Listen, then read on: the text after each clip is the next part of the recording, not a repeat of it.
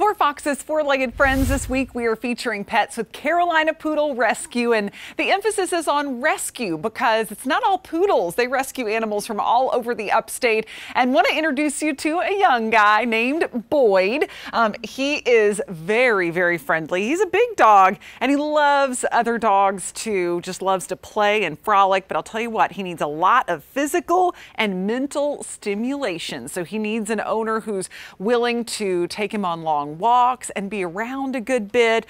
He also loves to be carried despite his size. They're trying to train him not to jump up in people's laps, but apparently he really likes to do that. Very sweet pup who would love to find a forever home, especially with another pup in it, so that he'd have somebody to play with. If you're interested in Boyd, just contact Carolina Poodle Rescue.